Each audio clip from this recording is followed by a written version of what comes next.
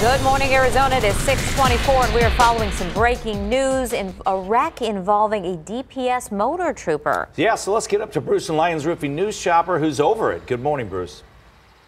Good morning. Yeah, this is amazing to see the damage done to the car by a motorcycle. And here's a shot of the area. Ironwood Road leading up to the US 60 is backed up quite a bit this morning, and it's a tough road anyway. Well, now with this accident here, it's a huge little traffic snarl right before the US 60. That motor officer from the Department of Public Safety we hear is in the hospital with non-life-threatening injuries, which is good news. Let's hope he pulls through this one, very well, because his motorcycle smashed up his fairing all over the parking lot after colliding with this vehicle, and we don't have any other information as to how this occurred, but there's the vehicle that officer collided with. The rear end of that vehicle, once this gentleman down there moves out of the way, you'll see smashed in, so you can imagine how hard that motorcycle officer hit that vehicle, or the vehicle hit him. We're not sure how that occurred,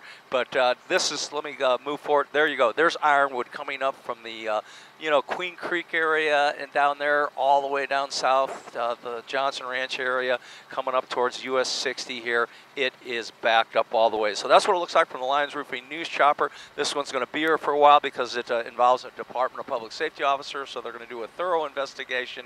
So you folks out in the Southeast Valley, just bring a dose of patience, use an alternate route if you can think of one.